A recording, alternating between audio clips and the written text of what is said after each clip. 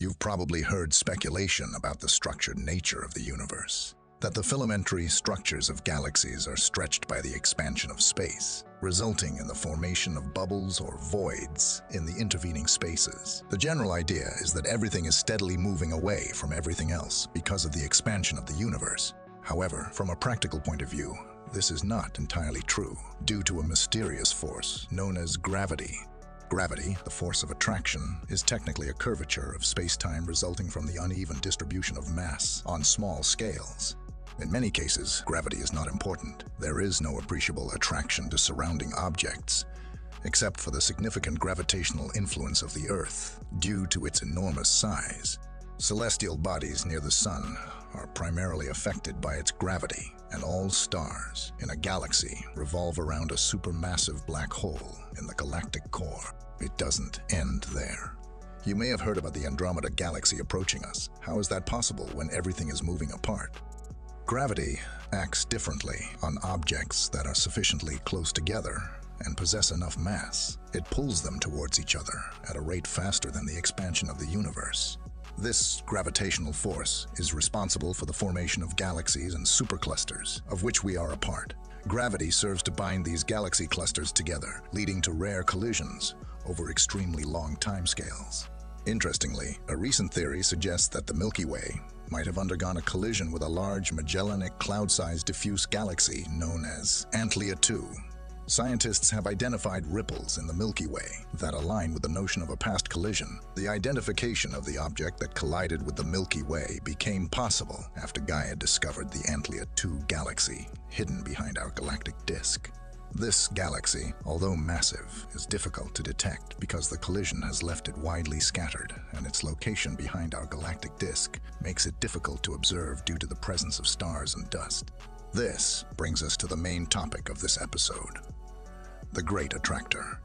The Great Attractor stands out as the most significant concentration of mass over a vast distance. Despite our galaxy being situated between 150 to 250 million light-years away, we, along with all neighboring galaxies, are currently moving toward the Great Attractor, estimated to have a mass of approximately 1,000 trillion suns, equivalent to the mass of many thousands of galaxies. The nature of what could be there has been a long-standing mystery. The region where the Great Attractor is located has been concealed behind our galaxy's disk, making it challenging to study. However, advancements in X-ray telescopes have enabled us to see through the galactic disk, leading to the recent detection of thousands of galaxies in the presumed location of the Great Attractor. Surprisingly, the measured mass didn't align with expectations, prompting further analysis. What has been revealed is particularly intriguing. While we are drawn towards the Great Attractor, there appears to be something even more massive, situated behind it. Situated 650 million light-years away, known as the Shapley Attractor, or Shapley Supercluster. This region features densely packed thousands of galaxies, with a mass totaling 10,000 trillion suns. Everything within a billion light-years is experiencing a gravitational pull toward this massive structure. Conversely, in the opposite direction from the Shapley supercluster, there exists an underdense region where it appears that everything is moving away, termed the dipole repel. The term repel here is not indicative of an actual force pushing mass away. Rather, it is a consequence of the surrounding mass being drawn towards more dense regions due to gravity, creating the illusion of repulsion. While some scientists posit the presence of an unknown repelling force, the understanding of the universe is still in its early stages.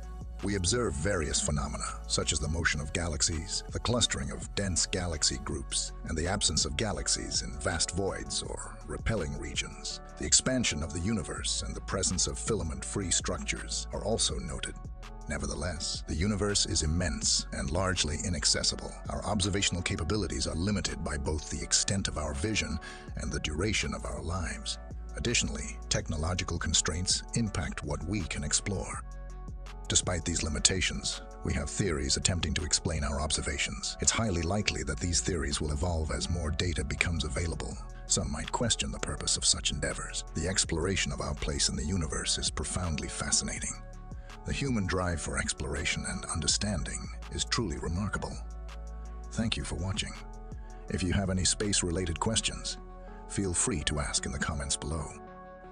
Subscribe to ensure you don't miss future videos.